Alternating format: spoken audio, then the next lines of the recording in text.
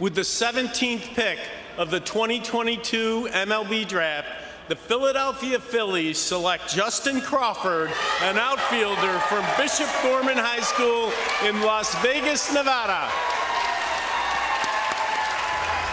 The Cincinnati Reds have the next pick. Well, you're not seeing things. That is the same face that we saw roaming the outfield for the Tampa Bay Rays and then the Boston Red Sox. That is the son of Carl Crawford, Justin Crawford. You talk about tools. This guy's got them forever. And a good chance that he is able to stay in the outfield. Speed to burn. Everything you'd expect from Carl Crawford's son you're getting.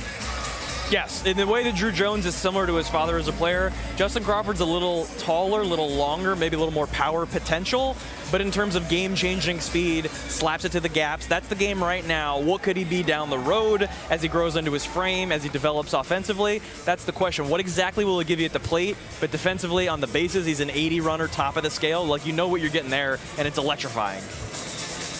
This kid believes that he's faster than his father was, and I played with his father, and his father could fly.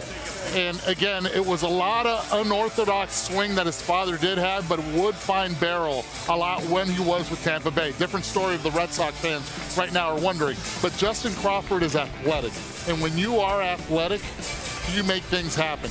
A lot of quick feet. He's going to struggle, I think, early on in the minor leagues, but he's going to figure it out. And when he does, when he gets that aha moment, I think that's when he's really going to take off. Justin Crawford, again, the pedigree's there.